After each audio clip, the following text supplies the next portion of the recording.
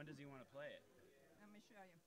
He will tell us. Here's the thing when he tells us. You're into the slides. Literally, we'll have a couple slides after he goes. So it's in the middle of the slide, but he'll say, you know, let's put beauty in Rome, or you know, you'll get the point. Yeah. And then I've got a blank one on here, but with him doing the right thing, this is the beauty of this. Okay. So that you can go right to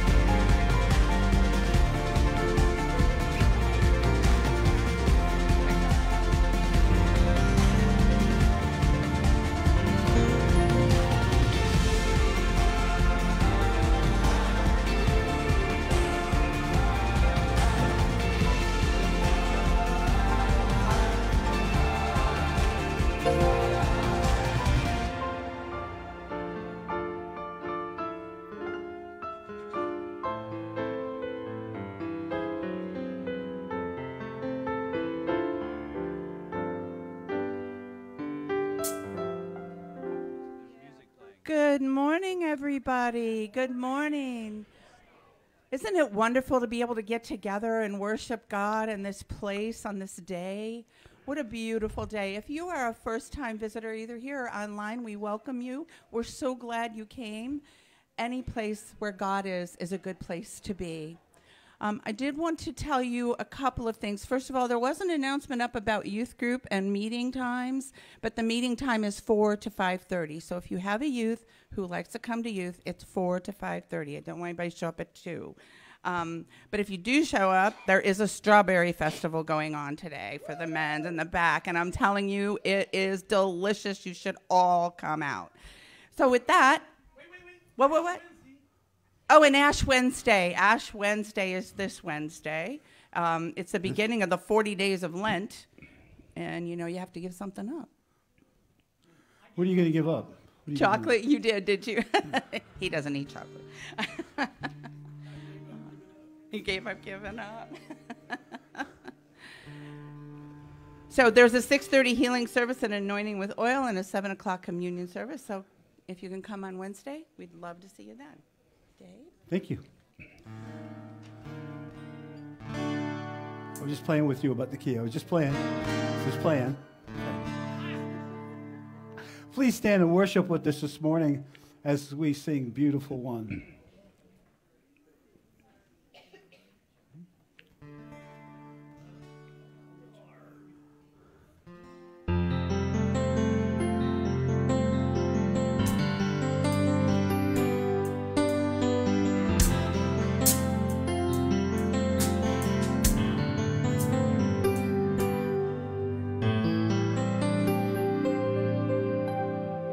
One, two, three, four.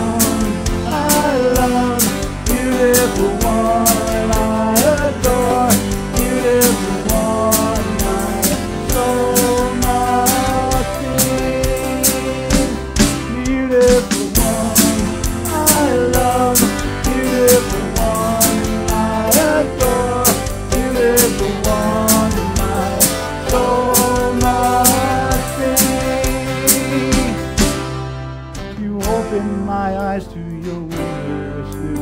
You captured my heart with this love, because nothing on earth is as beautiful as you. Amen. You may be seated. Children's chat. We have children. Yes, early this time.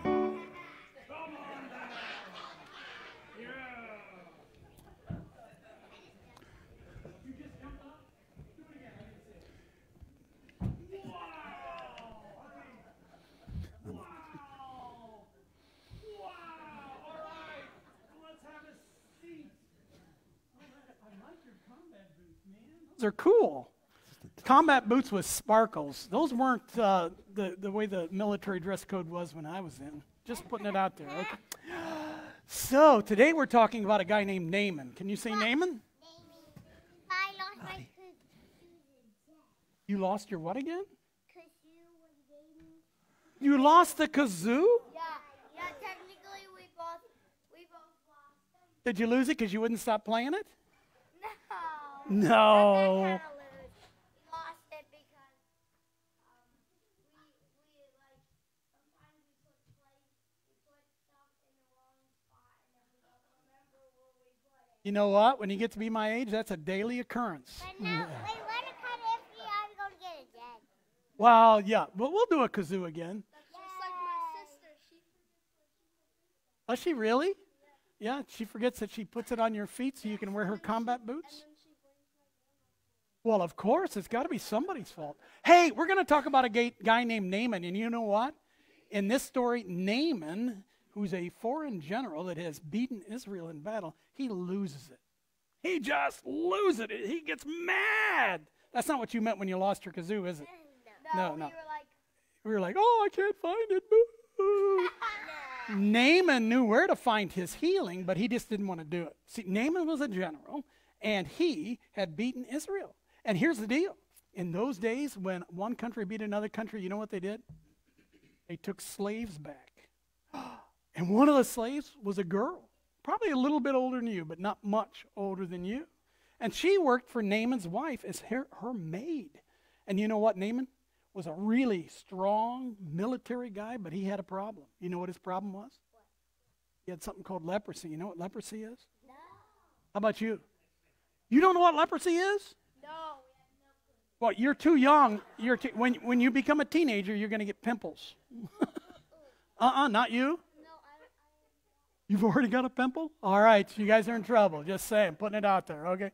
But anyway, it's a skin disease, but it gets really, really bad. In fact, leprosy, while it's not completely cured, isn't the problem it was back in the day. All right, so here's the deal. He was scared. He was big. He was strong, but he had something he couldn't fix. So this little girl who was captive and a maid for his wife says, you know what? Back where I'm from in Israel, there's a guy. Don't you love it when somebody knows a guy? They can fix your house. They can fix your car. They can fix you up with a date. I know a guy. All right? So she knew a guy named, well, yeah, it could have been Jesus, but it wasn't Jesus this time. No. God or something? Yeah. Well, it was last week was Elisha, right? Now I'm confused. See, I told you this happens more when you get to be my age. So anyway, he goes back there and he expects that he is going to be told to go out and like conquer some, three-headed monster or something like that. And you know what the prophet told him to do? What? Can you guys read? What's this say? Go and wash yourself. She beat you. Let's try it together. Go and wash yourself. She still beat you. Let's try it again. You ready? Are you gonna let a girl beat you? No. Okay, you ready? 1, 2, 3. No. See, now this is what I'm talking about. See, but Naaman wasn't interested in going and washing himself. He wanted something big to do because he was important and he was strong and he was tough and he wanted to do it his way. But the prophet said either do it or don't. See ya. And he closes the door. I can run faster than you. Can you run? Yeah, anybody can run faster than me. Even the refrigerator runs faster than I do. Okay? So here's the deal. He did finally got over himself and he went down to the Jordan River and he washed. 7 times he went under the water. And when he came up the 7th time, guess what? He was healed. And he said, well, that's just crazy. Well, here's what I know about faith. Here's what I know about God. God uses things that sometimes don't make sense to help protect us and help to make us get better. Like this. You ever seen one of these before? It's a mask. What do you do with this mask? Put on yourself. I wear it here or in my pocket. That's where I wear it. Anyway, no, but in the day when a leper had leprosy, they were required in the Old Testament to wear a mask. And anytime somebody came near them, they'd have to say, unclean, unclean. But you know what? God didn't want them to have to wear a mask and say, I'm unclean. He wanted them to get better. So God is the same with us.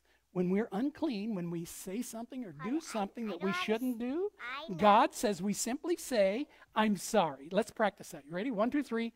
I'm sorry. And when you say that to God, it's like washing yourself in the Jordan River. Because if we confess that we were wrong, if we say, I'm sorry to God, God always forgives us and cleanses us, even though it doesn't make sense. Why would he forgive me? I didn't even hurt God. I hurt you.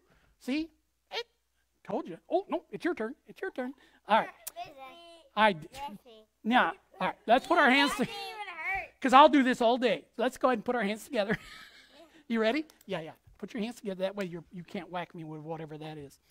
Dear God. Come on, church, help us out. Dear God. Thank you so much for making a way when I don't see a way and I don't even understand the way.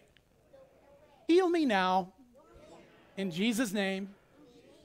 Amen. All right. You guys ready for Sunday school? Yes. All right. Go have fun. See, I didn't teach them to throw anything this morning. Aren't you glad? Whoa. You know when Naaman once left the corner my bathroom window? Did he really? Yes. Wow. That is so cool.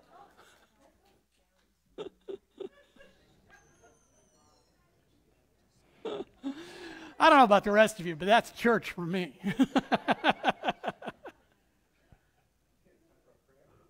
Oh, really? No second song? Yeah. Looking for Gary. Is Gary here? Come on up, Gary. Is Gary in the house? Gary in the house. Gary's speaker. He's going to speak. Oh, gee. Thank you, Gary. Yeah. Let us pray. Lord, we live in troubled times. And now hostilities have broken out in the country of Ukraine. And many innocent men, women, and children will be exposed to unwanted troubles. We ask you today to please stop this violence that they are going through. We lean on you this day, hoping and praying that this situation will stop, that our world leaders would rise in their leadership through your guidance and cease this action in the Ukraine. We also look to you to help us with our own situations. We are involved with every day in our own country, helping the poor, watching over our families, stopping the sicknesses, bringing our families closer together, and able to live our lives in which you intended.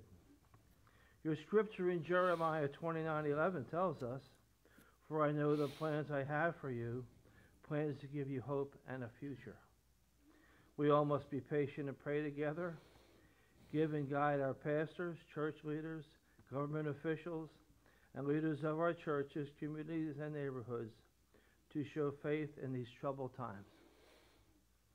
And we pray the prayer as Jesus taught the disciples to pray.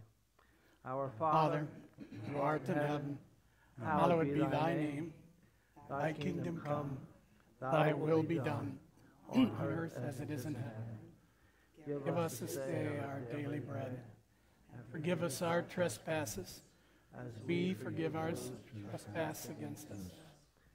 Lead us not into temptation, but deliver us from evil. Thine is the kingdom, and the power, and the glory forever. Amen. Thank you, Gary. You know, when we leave the safety of our homes and we go someplace, we usually go someplace with the thought of gaining something, going to the store, whatever it be. We come here to get our little piece of God. We get here to get replenished. We get here to get nourished, our spirit. So please stand as we sing Here I Am to Worship. And we sing about Jesus who came, gave everything just for us. And Wayne's going to lead us in this song.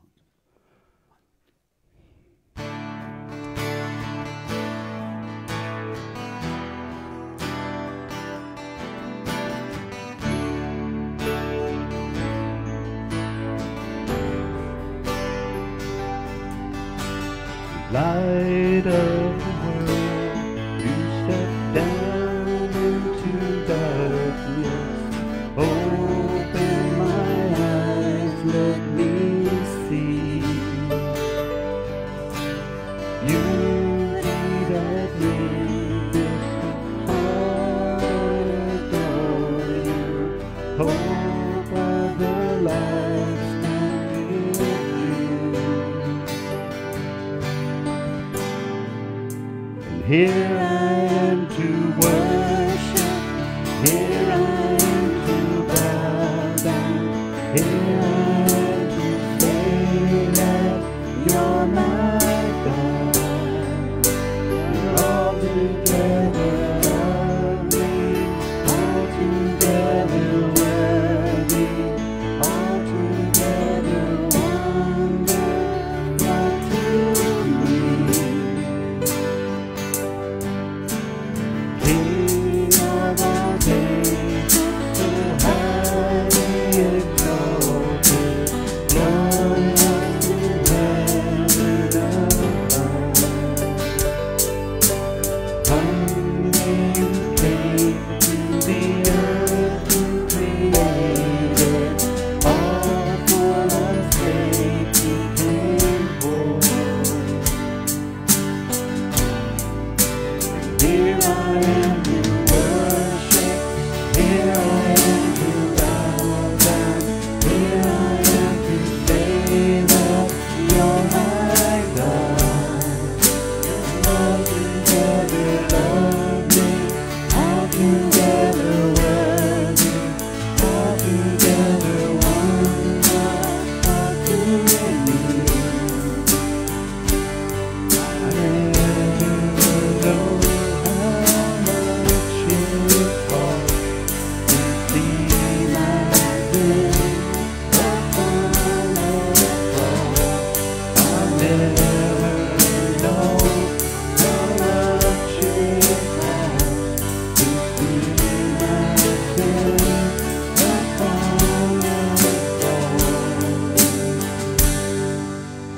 Here I am to worship, here I am to bow down, here I am to say that you're my God. Altogether lovely, altogether worthy, altogether wonderful to me. Here I am to worship, here I am to bow down, here I am to say that you're my God. Altogether lovely, altogether worthy, altogether wonderful to me.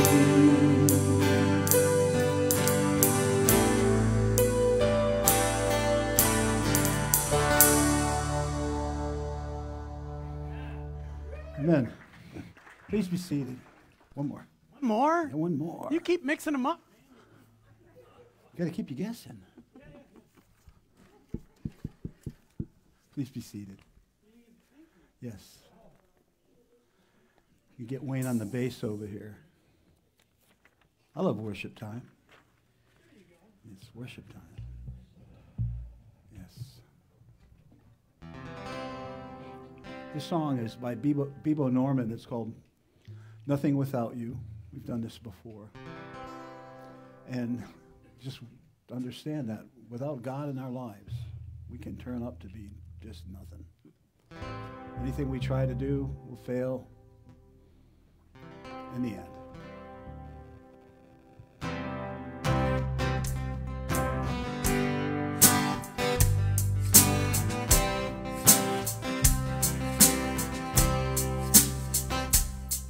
take these hands and lift them up.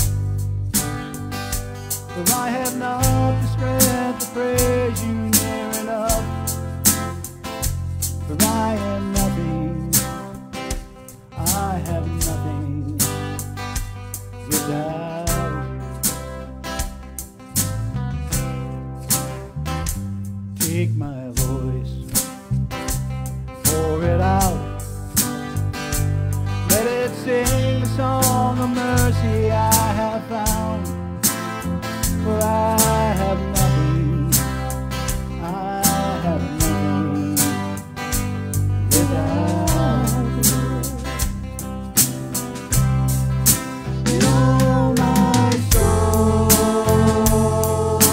needs is all your love to cover me, so all the world believes that I have nothing without you.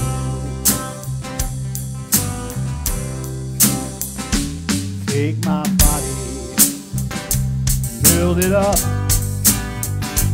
Let it be broken as an offering of love. For I have nothing, I have nothing without you. And all my soul needs, and all your love to cover me, so all the world will see that I have nothing, but I love you with all my heart, with all my soul, with all my mind, with all the strength that I can find. Take my time here on earth. Let it glorify all that you are worth. For I am nothing, I am nothing without you.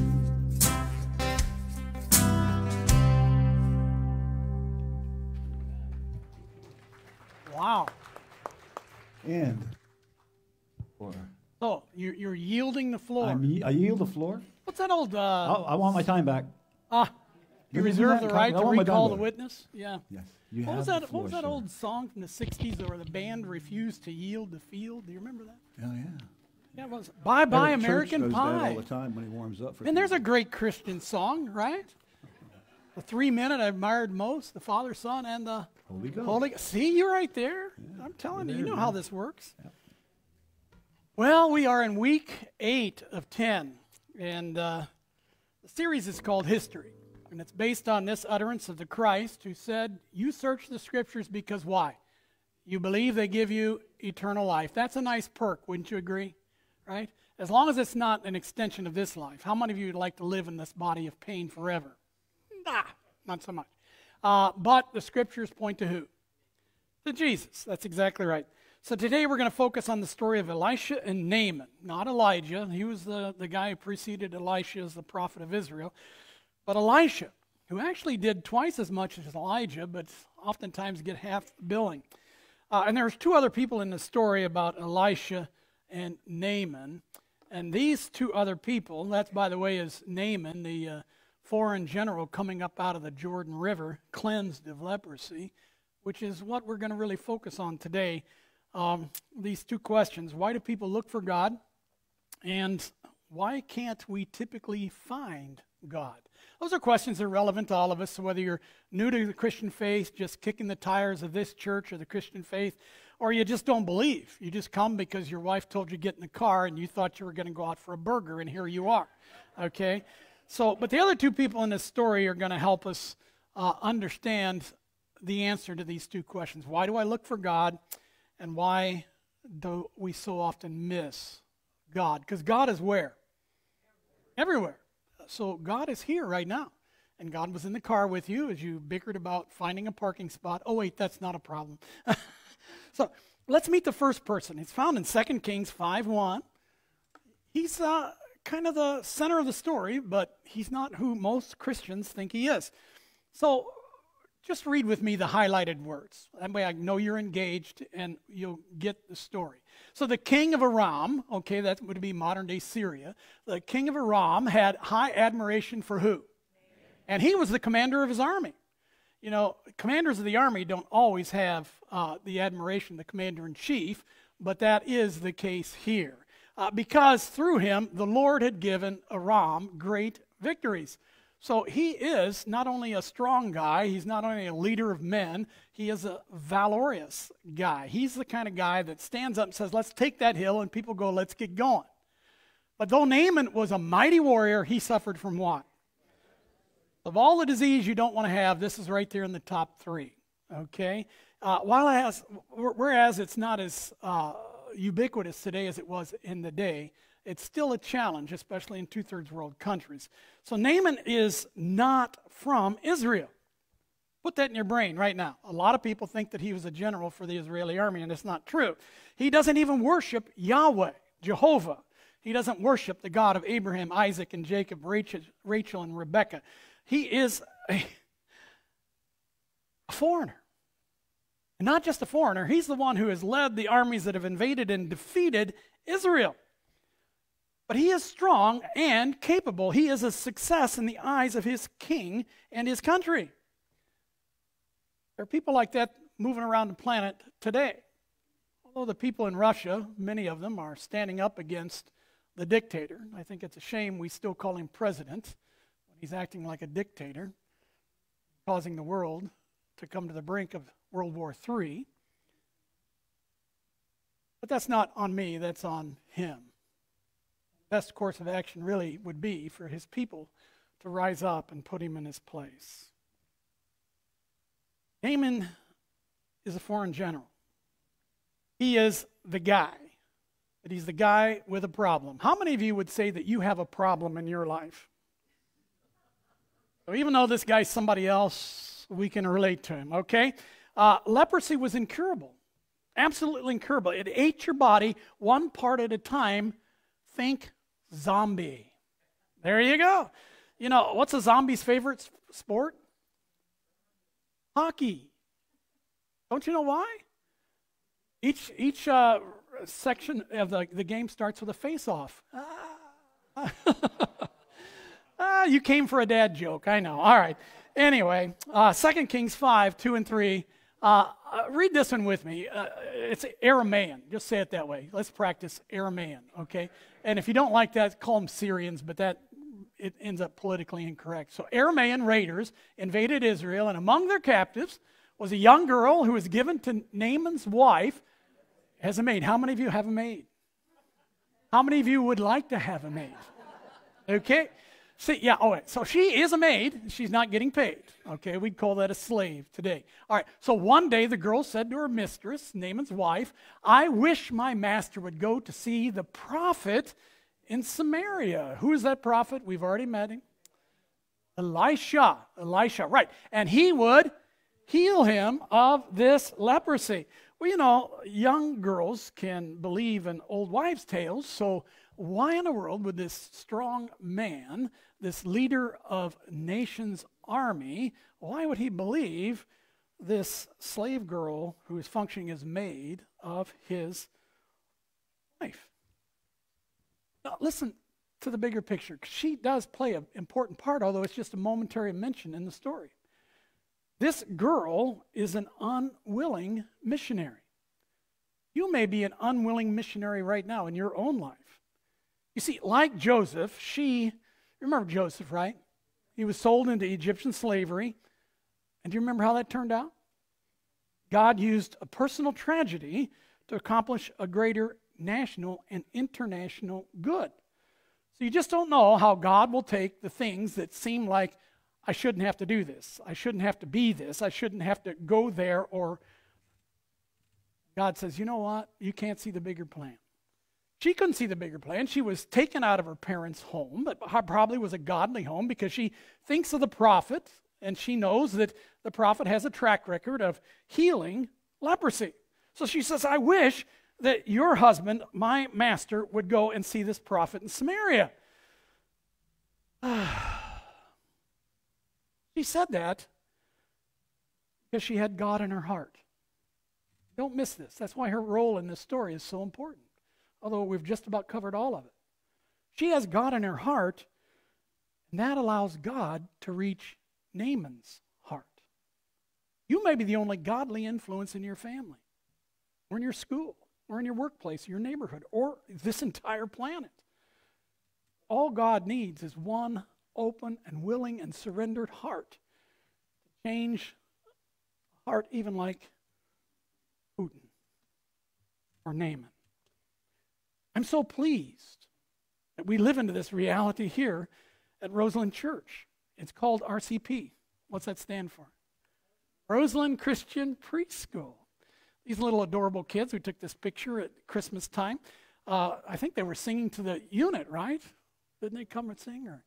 Yeah. Okay. But here's the deal. Like the girl in this story, these young children are captives in a world that by and large does not know God. It doesn't mean they're ignorant people. It means they're ignorant of God. So the words and actions these kids experience here, the love of God in Jesus Christ, will change the world out there. Just like that little girl did with Naaman.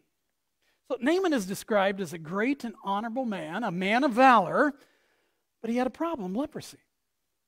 It was because of his problem that he was willing to listen to his wife's maid's tale of how a conquered nation's prophet, Elisha, could cure him. So when you look at a problem, ask yourself this question. Can God use this in my life or somebody else's life? Look for a purpose behind the pain. Look for the reason for that season in your life.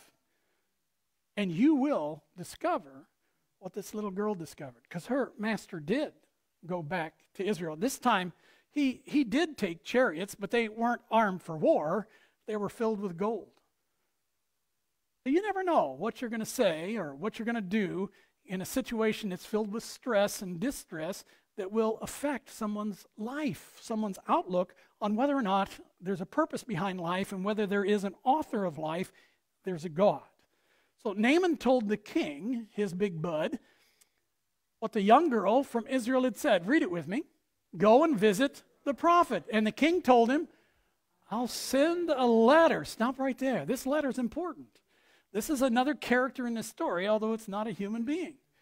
This letter is from one king to another king. This letter is like the red line, or the hotline, the red phone between Washington, D.C. and Moscow. So this king says, I'll send a letter, and you carry it to the king of Israel. So Naaman started out taking with him what? 750 pounds of silver and 150 pounds of gold.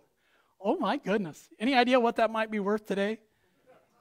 I looked it up, did the calculations, and it was from online, so it has to be accurate, okay? That's about $5 million. Now that's a gift. Yeah, so Naaman started out taking as a gift $5 million. Here's what I want you to see in Naaman at this point in the story. He didn't see his need for God until he felt a need that he couldn't fix. Even with lots of money, he couldn't offer that gift if he didn't already have the money. So he's rich, and he's powerful, and he's strong, but he has a problem he can't fix.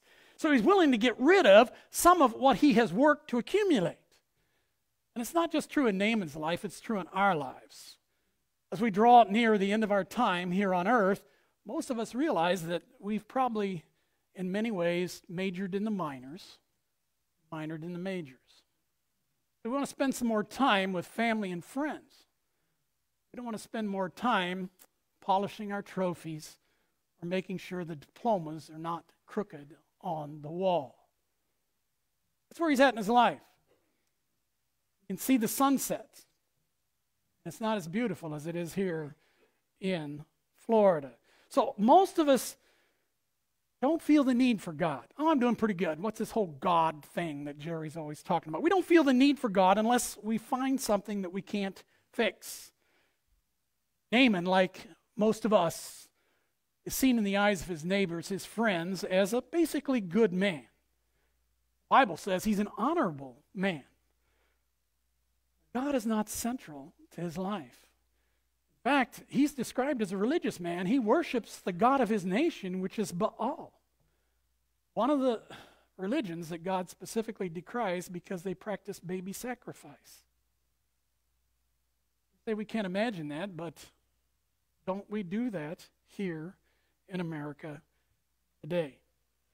In the old movie, It's a Wonderful Life, George Bailey, do you remember George Bailey? Yeah. In this scene, he's sitting at Martini's bar, and he's desperately in need of $8,000. Why? Uncle Billy. He lost it. No, really, Potter, old man Potter stole it. If you want the entire dialogue, I can give it to you. I love this movie. So he's short $8,000. The bank examiner's there, and he's at the end of his rope. He's sitting at the bar, having a drink, saying, and he prays. He says, and I wrote it down, he says, Father in heaven, I'm not a praying man. This is George Bailey. Neighbors think he's a great guy. He's got many of them in a home. He's been the guy who stood up against the tyrant of his day. If it was today, he would have stood up against Putin. He says, God, you know I'm not a praying man, but if you're up there and you can hear me, show me the way. That's an honest prayer. You remember the response to his prayer? Well, before he gets the angel, he gets up, right in the kisser. So, for most of us, we just don't feel the need for God. I mean, I'm basically doing all right. Things could be a little better, but, I don't have any God-sized problems. So we don't really need the real God until we're at the end of our rope. Like George Bailey, whose business is about to go bankrupt, or Naaman, the Aramean general, who develops leprosy. Well, that's the answer to the first question. Why most of us look for God. So the second one was this. Why can't we find God? Maybe this will help. Jeremiah 29:13. Read it with me. You will seek me and find me when? Stop right there. Read the yellow again. Find me when? Okay, you will seek God because your life isn't working. That's what we just said. And you'll find me when this happens. You seek me with all your heart.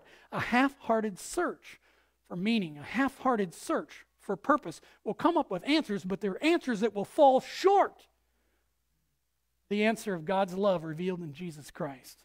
So you will find me when you seek me with all your heart. 2 Kings 5:7, back into the story. When the king of Israel, there's that letter again, right? The one that was penned by the king of Aram to the king of Israel. And this general, who's strong and mighty but has leprosy, has carried the letter to Israel. When the king of Israel read the letter from the king of Aram, he tore his clothes. Why did they do that in the Old Testament? I'm going to take a trip to the mall and get a new jacket. I don't know. He tore his clothes because it's a sign of great suffering, great distress. And he sends, and just listen to this, he says, he sends me a leper to heal. Am I God? That I can kill? Can he kill? With a word. Take that man out and execute him. So he can kill, but what can't he do? He can't give life. Leprosy is a death sentence. He sends me a leper to heal. Am I God that I can kill and give life? He's only trying to find an excuse to invade us again. The denazification of the Ukraine. When somebody's decided to fight you, they're going to find an excuse to swing. Ever been involved in a fight? You can see it in their eyes. It goes from a moment of confrontation to a moment of resolve. You know you better duck or swing. So that's where he's at. He is a fighter as well, and he's been losing to this particular general. So he thinks this is a ploy, a strategy, to take away more of his country, to take away more of his people. Jehoram is Israel's king at this moment in time, and he's upset because he didn't have the power to heal Naaman. And that's going to be a problem. It's been set up as a straw man to send his tanks back into Israel. He didn't have a relationship with this prophet Elisha, who actually could and has many times cured leprosy. But they were not buddies. In fact, Naaman wasn't welcome in the palace of Israel. And the third problem was this: the king of Israel was the head of a religion, but it was a dead religion. Just because somebody has been ordained, just because somebody has been put into the office of bishop or pope or anything else, doesn't mean that they have a vibrant, a real and living faith with a living God. This is where it was in that moment in history with this king of Israel. He didn't really know Yahweh, God, any more than the other king on the other end of this letter. So the king of Syria, Aram, assumed that the king of Israel had a much better relationship with Elisha and with God than he did. Here's a takeaway. It's easy to assume that we have a better relationship with God than we really do. Let that sink in for a minute. Easy to assume that we or someone else has a better relationship with God than what we really do. And until the rubber meets the road, until the wheels fall off your life, until you cannot fix it with your brain, with your heart, with your money, with your friends, you don't really know where your strength really comes from. 2 Kings 5:8. Elisha, who is a man of God, he heard about the king's reaction and he sent this message to him. Read it with me, would you? Why are you so upset? Why was he upset? Because he was going to die, his country was going to suffer because he didn't know God and he couldn't cure leprosy. So why are you so upset? Send Naaman to me and he will learn that there is a what? A true prophet here in Israel. There are always true spokesmen and women for God in every nation and every generation, including ours. Why are you so upset? Don't hear that in a pejorative sense, although I'm sure that he had an edge to it that, the king of Israel wouldn't miss. But it was also an open invitation. It was more than anybody here ever play Monopoly? You remember what this is? I must be out of the program. Could you advance the slide for me? There you go. What is that? Yeah. So he's offering the king a get out of jail free card, but it's more than that. It's an invitation to a deeper and more authentic relationship with God. So when you just squeak by and get out of a difficult moment, don't just experience it, oh, gosh, I can't believe I made it. It's like the guy who was, from the north. He's out swimming off of the Atlantic here in Florida, and he doesn't understand what a riptide current is. Anybody know what that is? So he misses the signs on the water, doesn't understand the flags that's flying. There isn't a lifeguard out there because nobody stupid would be in the water, right? No, that's exactly where the stupid people are, all right? And when the riptides are. So he gets out there and he's trying, he gets caught in the riptide, he's trying mightily to swim against it back to the shore. And then, he's like, God, if you'll get me out of this, I'll become a priest. I don't know how I'm going to tell the wife, but I'm going to become a priest, okay? And there's this whisper in his ear that says, swim parallel to the shore. There's your takeaway if you're going to the beach this weekend, okay? Swim parallel to the shore until you don't feel the tug taking you out to sea. And so he does. And he gets back up on shore. He's exhausted. And he says, never mind, God, I got out of it myself. If you get by, if you get through, it's not just to get out of jail free card.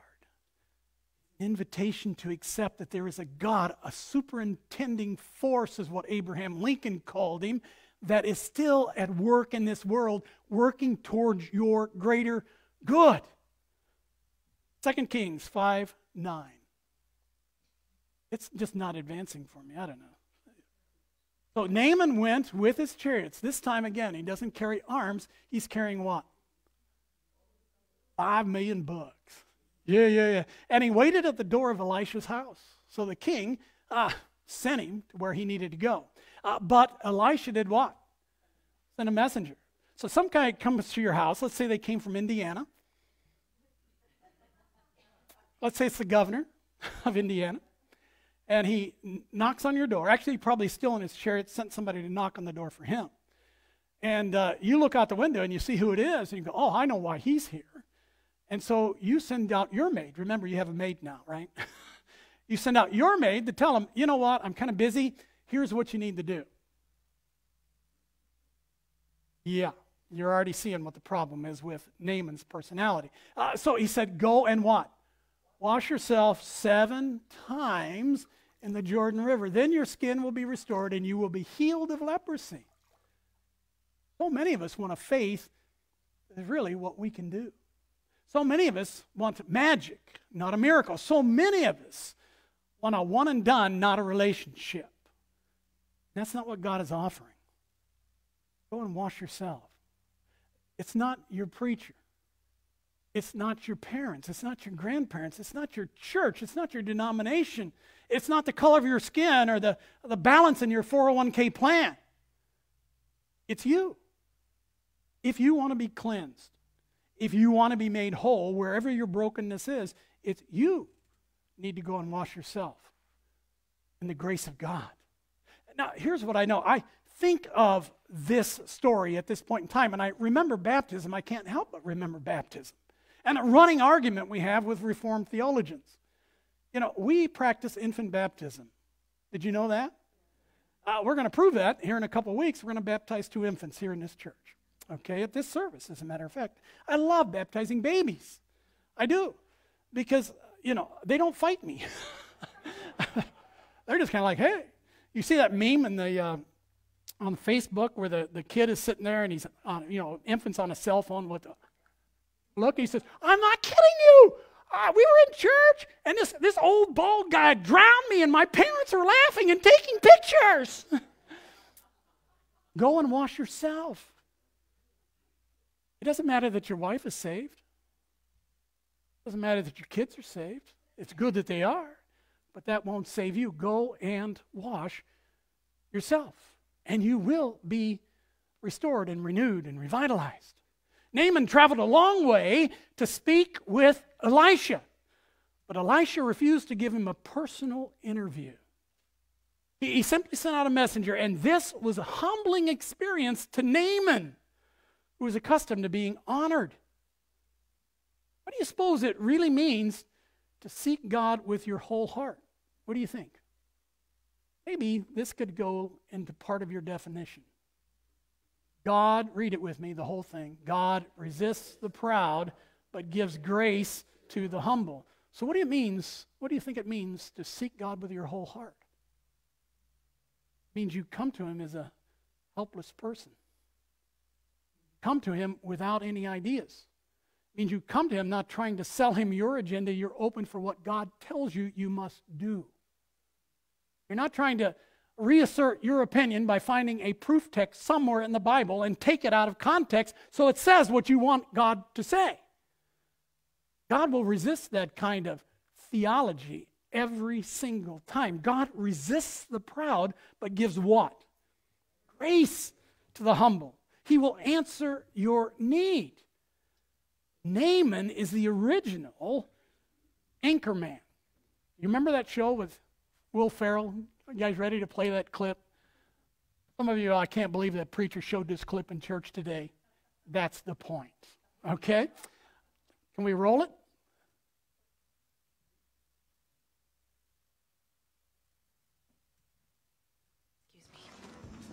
Do you know who I am? No, I can't say that I do. I don't know how to put this, but I'm kind of a big deal. Really? People know me. Well, I'm very happy for you. I'm very important. I have many leather-bound books, and my apartment smells of rich mahogany. We laugh, and that's the whole point of that lampoon. We don't do that just with other people. We do that with God, and we posture before God. God resists who? Gives grace to who? Naaman's not humble. This is what happens. 2 Kings 5:11. Naaman became what? Here, just listen. I want you to get the inflection. I thought that he would surely come out to meet me. Does he know who I am? I'm kind of a big deal. Nothing else, he wants to meet a celebrity. Oh, I met Naaman.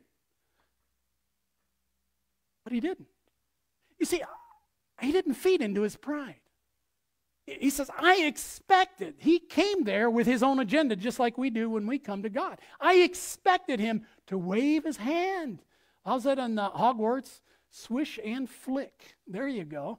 He wanted not a miracle, he wanted magic. I expected him to wave his hand over this leprosy and call on the name of who? His God. I'm not interested in a relationship. I want a fix. And I brought $5 million with me to buy that fix. And when somebody comes into my office, we had one just last week, and they're not bad people, they're just like you and me. And I heard him say in a loud voice, I need to see the pastor. And so Linda sent him back. Thank you. Really, that's your job, you know? And I always offer prayer. This is a house of prayer. You don't turn God's house into a den of thieves. That's Jesus' words, not mine. He was pretty serious about it, by the way. And inevitably, not always, but inevitably, a majority of the time, what do you suppose they want? Money. So he didn't bring me $5 million. He wanted $5. And so he wasn't interested in prayer. He wasn't interested in anything other than getting his $5 and some clothes. He got his clothes, but he didn't get his $5. See, this story was fresh in my mind because I was preparing for this message.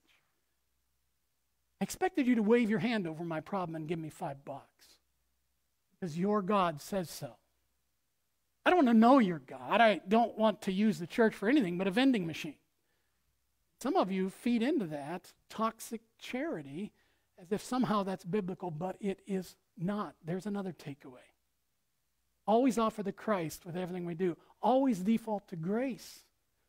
If the man was hungry, I'd have taken him for a hamburger. He wasn't. He was using the church just like Naaman wanted to use the prophet. God takes a very dim view of that. He gets so mad. Aren't you glad he brought friends, servants with him? And he said, are you kidding me? He said, you know, you came here expecting to get this heroic adventure you'd have to do to earn your healing. And he said, you just got to go down to the Jordan River and dip yourself 7 times and you'd be healed. And he says, no, we've got better water back home. He really did. It's in the story. Read it. I cut out a lot of the details, but I encourage you to read these stories for yourself. So he says, we got better rivers back home. Why would I do that? I'd have to get off my high horse. I conquered this nation. I own this prophet. His God is subservient to my God, Baal. The prophet says, I don't want to have that discussion. Here's what you must do. Go and what? Wash yourself where? The Jordan River. And it's not really that body of water. You don't get to choose God's salvation plan. Well, God should. And I have a right. And God must. God resists who?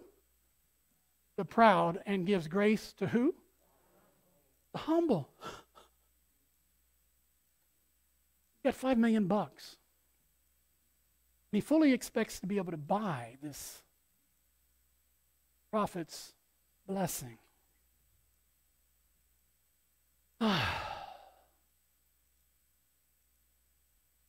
Here's the deal, to Elisha's credit. He gave him the answer he needed. He didn't give the audience he wanted. And he refused to take the cash. So many pastors that should read this story and understand that point for us. Anybody who uses a position of authority in the church for personal gain is wrong. Cannot justify a $500 eagle to build a monument to yourself. Cannot justify a $5,000 gold-plated anything. I love Billy Graham for many reasons, besides being a clear prophet of God. He was a humble man. He lived in a very conventional one-story house. He didn't have something he tried to write off that was, 10,000 square feet was the latest pejorative thing on some big name in the evangelical world, trying to claim a parsonage exclusion for that 10,000 square foot mansion. When the heat is on, we want to negotiate with God. If you get me out of this, I will. Here's the final takeaway I want each of us to have. God does not negotiate. God has a plan to prosper you, to heal you, to use even your pain for your greater good and the greater good of others. But God will not negotiate. You must come to God like this. That's one of the reasons I love infant baptism. Not because you said a prayer. And that's not because you believe 0.5% of what God hopes we'll believe by the time we die.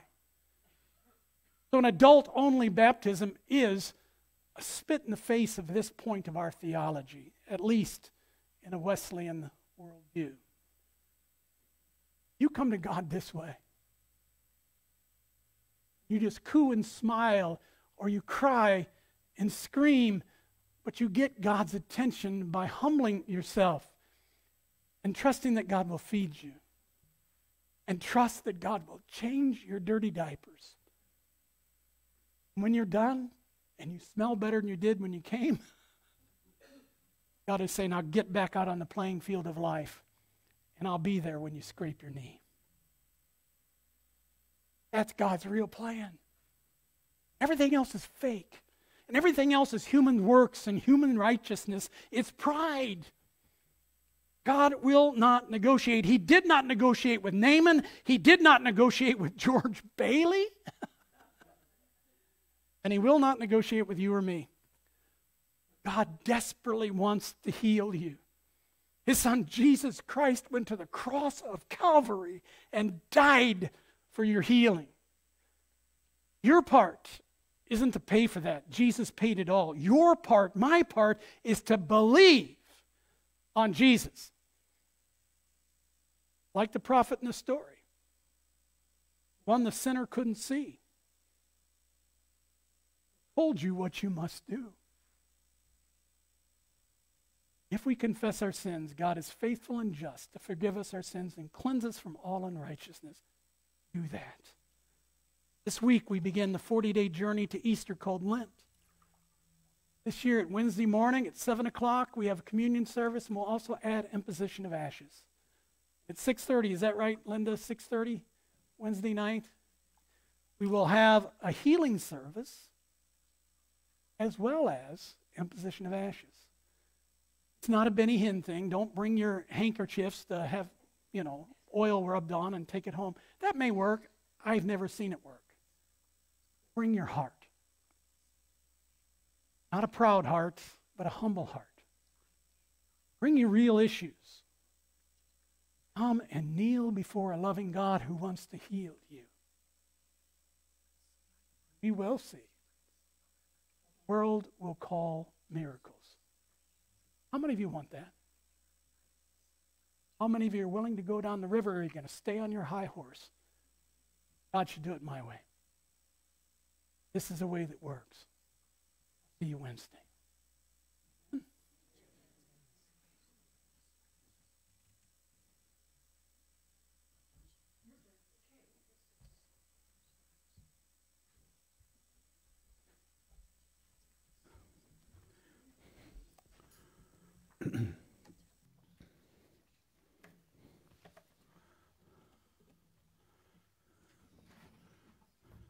Please stand.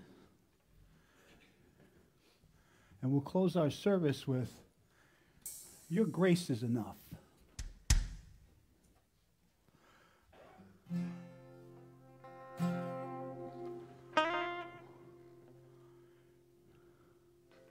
We up? Wait for the drums.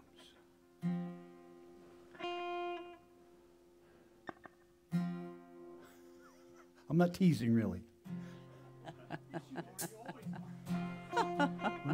One, two, three, four.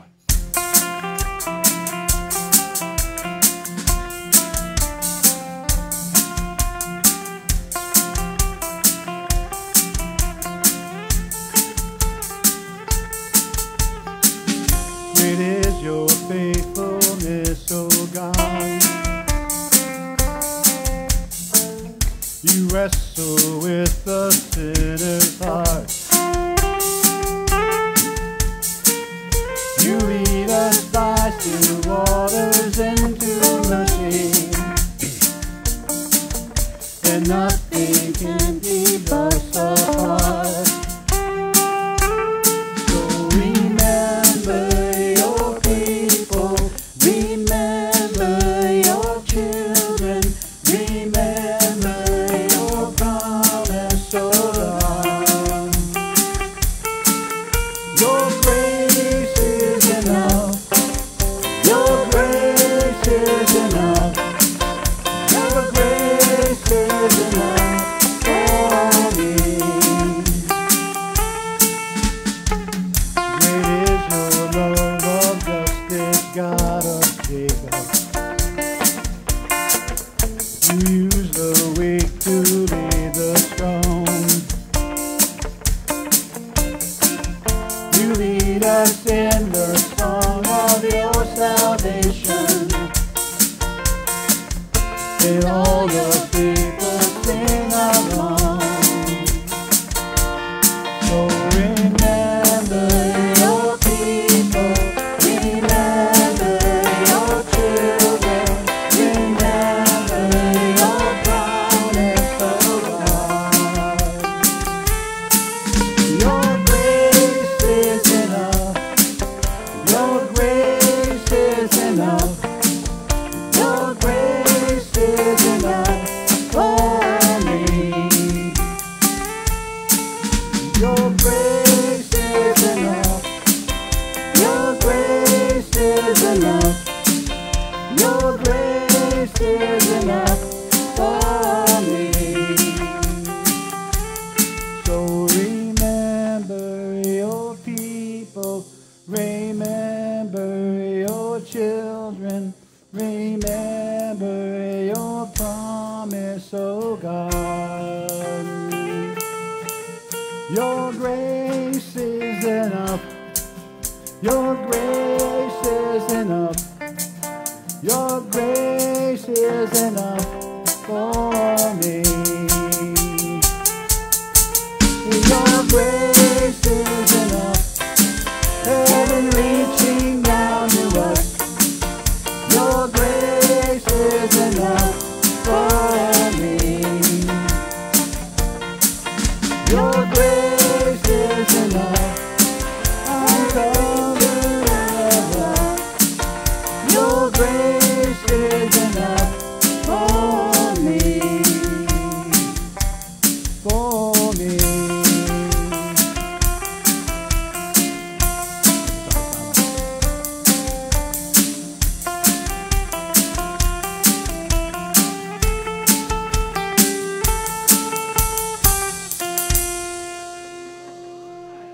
Woo! Wow. Aren't we blessed to have such a good team up here on the worship platform? Yeah, yeah. You know, and this is part of group therapy up here, for crying out loud. So catch them around town. You know, this is only half a session. You get the full thing out around town. God's grace is enough. No matter what the baggage you're carried in with you, leave it at the foot of the cross. And we'll see you Wednesday night, and we'll do it again. Because most of us, once we confess and leave it at the foot of the cross, we grab it and take it back home with us. That's human nature. Don't let Satan beat you up by that. Just trust that God's grace is enough. Go forth in the love and the grace of God to know that you are forgiven. Nothing you've ever done or failed to do can separate you from the love of God in Jesus Christ. That is a promise straight from the throne of grace into your heart, into your situation. One public service announcement. We begin at 12:30 serving, let's see, strawberry shortcake, strawberries, chocolate-covered strawberries, strawberry milkshakes, all things strawberry. Okay, cookies, Yeah, even Strawberry I on a stick. frosted a couple of Strawberries on a stick. crispy something or others. I don't know. All right. So Strawberry. we'll see you later today and then this week as we kick off Lent. God bless each of you. 1, 2, 3.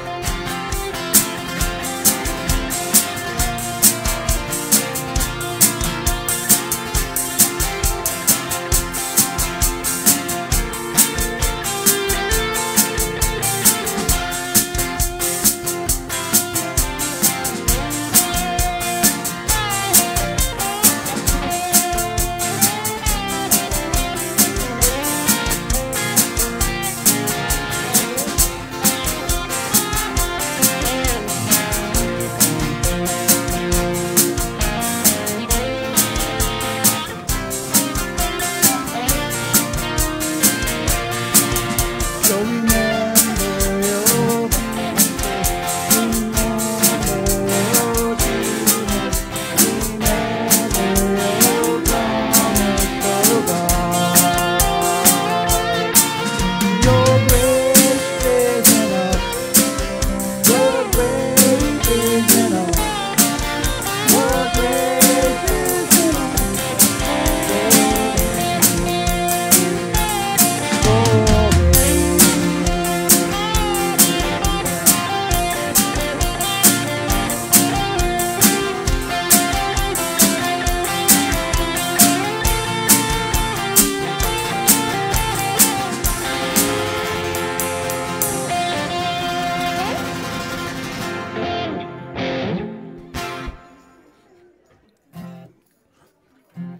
Yeah, my wireless